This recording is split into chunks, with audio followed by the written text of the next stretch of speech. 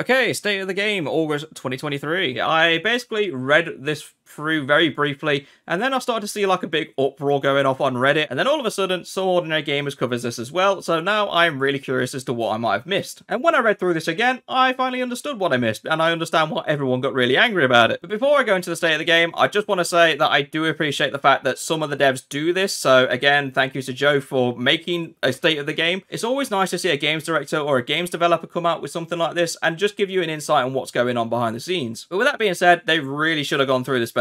And of course, if you want to read the entire thing yourself, if you haven't already, it's going to be in the description below. I'm just going to pick out some bits that I really am not happy with. And bizarrely enough, I'm starting with PvP, despite the fact that I am a massive PvE player. Because whilst I spend maybe 90% of my time in PvE activities and barely any time in the Crucible, I'm pretty much annoyed for the PvP fanbase at this point, because this update just seems pathetic. Just to summarise the first paragraph, he goes over about thanking the hard work of multiple teams for the additions that they've had over the past few seasons in PvP.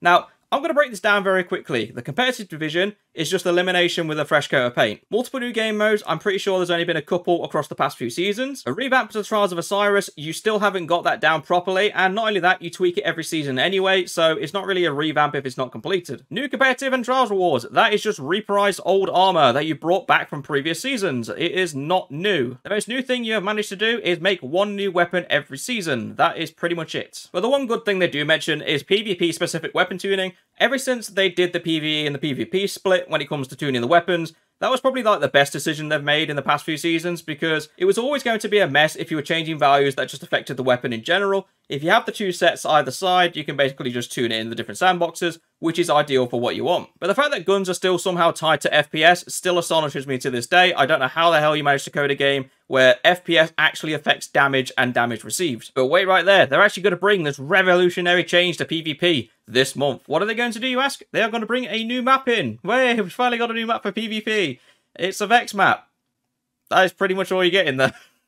As long as you haven't made the map as big as Disjunction, then it should be okay. It needs to be a close quarters map. Kind of how like the Mars maps play out, because this is actually based on Mars anyway. Makes sense for it to be a small and constricted map. So if you've done that, fine, this will work nicely. But if that wasn't enough to excite you, we are going to have a new game mode, and it's called Relic. And Relic is literally a 6v6 where you basically just play normal Crucible, and when you've got enough kills, you can then use these relics, which you can then score points with. How that is going to work is a mystery to me, and I think it's going to be hell when it comes out. If it was just a straight up deathmatch where you're just using relics, that would be fun. But the fact that you've got to charge your weapons with normal kills first, that's where I'm a bit iffy about. There is also another game mode called Checkmate, which is basically gunplay focus, which I think the community has been asking for a while. Whether that ends up being a success or not, only time will tell. But guess what? In Season 23, you're getting another map. It's just rehashed from the old stuff. So if you like the Citadel, then you're going to like it again, I suppose, because that's coming out in Season 23. Then they finally had the gall to talk about Vanguard playlist, and they say that it's in a solid place with healthy population.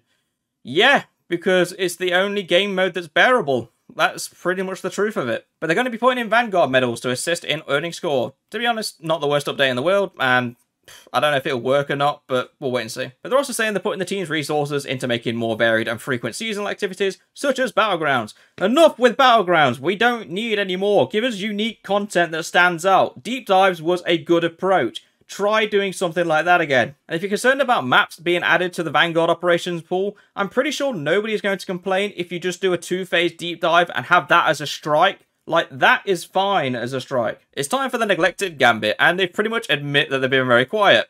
You don't say. We know you've been quiet. But they say they've been quiet since last year's overhaul.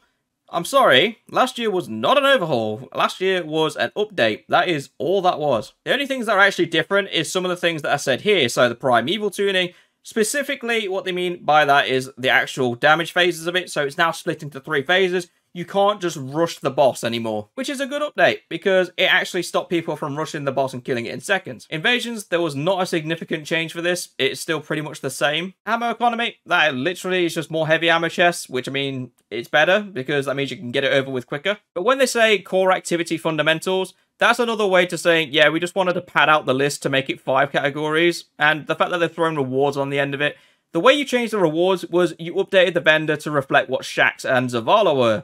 That's not an overhaul. And not only that, Gambit was again one of the vendors that came in last when it came to the focusing engrams. So again, you're just porting the same system over. Don't pretend it's a big update. But speaking of porting, they're actually going to port the Cathedral of Scars map. Why? Why not just make a new map for Gambit? You do a map for PvP, makes sense you make a new map for Gambit. If there's anything I want you to be, Bungie, it's consistent, and that is something you continuously seem to fail at. I don't know how you do it, to be honest. But then we go to armor set rewards, and this is where they really drop the ball. Because I'm going to be honest, I didn't notice this, and I don't frankly care, because every time they release an armor set for the Vanguard, Crucible, and Gambit, it always looks awful. I mean, it must be so hard for the Bungie devs. Like, there's only 2 of them that actually work at Bungie, and one of them has to come off holiday to do this. So when he makes this one armor set and reshades it 3 times, he's burned out for the rest of the year. But on the bright side, at least the Titan armor for Trials looks okay. Like, it's not blowing me away because we've had fur armor before, and the bear helmet is pretty cool, but apart from that, it's very standard armor. When I see armor like this, I really just wish that Bungie would just take the bull by the horns and make something completely off the walls and crazy. Take, for example, the Season of Solstice armor from like 3 years ago, where the glow is just ridiculous. Or even take the latest armor from Season of the Deep, where it's pretty much all floral. Like, that was pretty cool. And even though I'm not a fan of the Root of Nightmares armor, yes, even the Root of Nightmares armor was fairly decent. Like, literally just crazy stuff like that would be nice in the game. Don't stick to standard, push the boundaries and actually make something interesting. Summarising game security, BattlEye isn't doing its job, Bungie are looking into it, and they basically just said, if someone is on your account and they cheat on your account, you are technically a cheater. Not exactly true, but in the eyes of Bungie, makes sense. And here's a nice little section on stability issues, and I'm not going to talk about any of this, because quite honestly, it's just pointless to read it out, and they just say that they're working on it, is the gist of it. But I just want to point something out very quickly. When we had server issues for literally months on end where people were getting disconnected left, right, and centre, and the game was laggy, unbearable, and they had to tone down how many people could go into the tower, it took them literally months to do something about that. But when the Eververse store became a little bit laggy, it got fixed in a week. It's pretty clear where your priorities are, Bungie, so don't try to feed us useless spiel, just fix the game. Seasonal structure. Basically, as I said, they're working hard behind the scenes to shake up the paradigm and to subvert player expectations.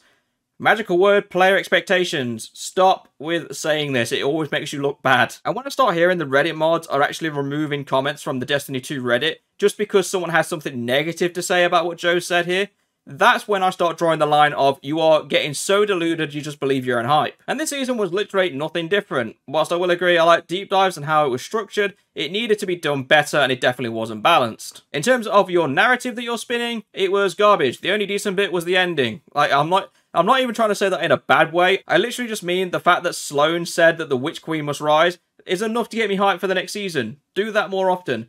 But you need to put more time in the actual story of what Sloane's been doing and how she's actually been coping with it all. Because just having the occasional talk with Drifter and the occasional talk with Saladin is nowhere near enough. And not only that, you missed out on a huge trick in Season of the Deep. You could have literally made Sloane the end boss of it, and it would have been spectacular and a good way to finish the season off. But what you've done instead is make a massive plot hole in your entire narrative by leaving Sloane alive while she's taken with the light. So what's going to happen to her now? In like 3-4 seasons, is she magically going to be better? And the fact that you managed to do this despite the amount of backlash they had when it came to revealing what the veil was, I'm surprised that they still did this. But finally, I can take a break from having a rant, so I'm just going to calm down very nicely, because they finally announced a change in Season 22 that the community has been begging for literally years. And that is the fact that you can finally favourite cosmetic stuff. So apparently this is going to be for shaders, ornaments, and emotes, and you can have a total of 100 favorited across the board. Looking at the image here, it does seem like it's going to be split out into 10s, so it's going to be 10 for each armor pieces when it comes to your shaders.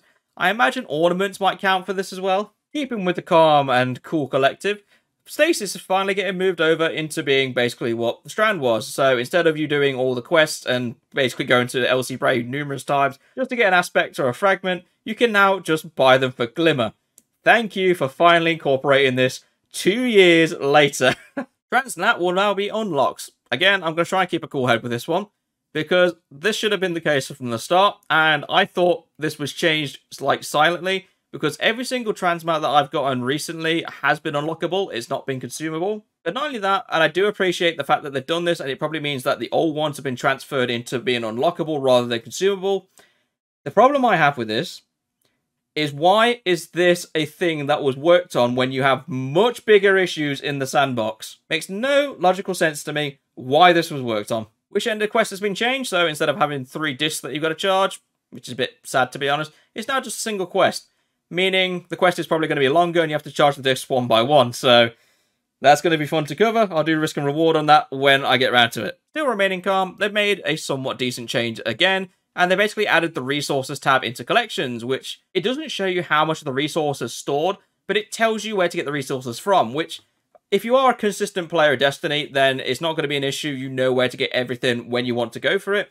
But when you are a returning player and you've been out of the game for multiple seasons, this is going to be incredibly helpful. Or even to new players when they might not be sure where certain items are, this is going to be incredibly helpful to educate them and find out where to get the things they need. A quick note on Iron Banner for Season 22 though, they now have 2 different stacking challenges. So one stacking challenge is going to be specifically for your multiplier, the other one is going to be for your pinnacle rewards. The issue I have with this is, why do you require us to use seasonal subclasses anyway? In PvP, surely you should encourage players to play the builds that they want to use, not force them into using something they might not want to use. So why you couldn't just turn off the seasonal subclasses and just leave it as that, I will never know. Ritual rank ups immediately.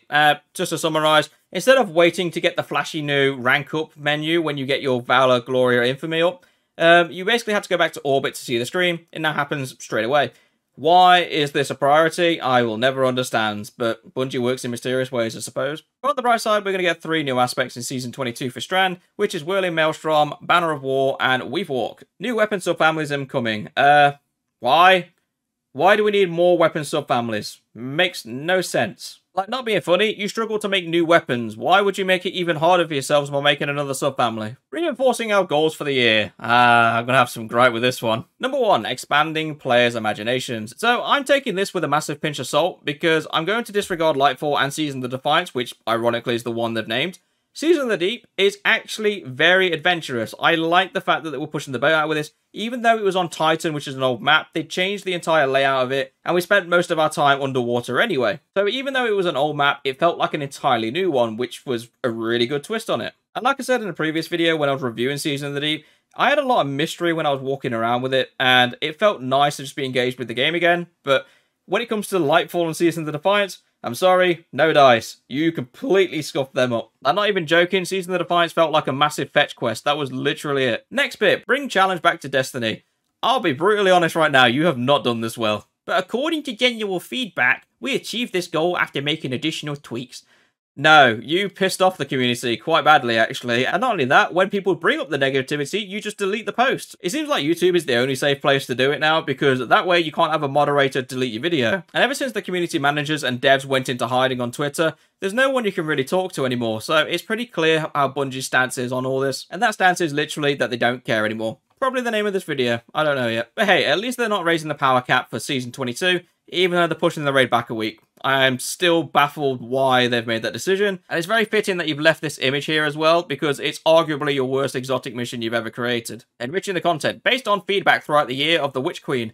Where's the feedback from this year? You should be working on current feedback, not feedback way back when. But they are saying we wanted more exotic missions, which we did, because most of the time your exotic missions were good. Because let's be honest, they've been pretty solid when it comes to exotic missions. The Presage was still one of the top tier ones in my eyes. And then later down the line, Operation Seraph Shield, absolutely brilliant. But then you drop the ball with the new one, so I don't know what to think anymore. Like, Avalon's still really good as well. I know that's a very recent one. But this season is just dreadful. Never put an exotic mission within a activity again. Make it its own separate entity. Leave it like that. That's how we like it. But they talk about the exotic mission rotator and that they're going to be making the Dead Man's Tale craftable. Which is interesting, but also makes sense because it was one of the first exotics to have a changing perk on it. And then they mentioned something about this Pathfinder UI. It's apparently going to replace core ritual bounties. So think like Vanguard Operations bounties, Crucible bounties, Gambit bounties.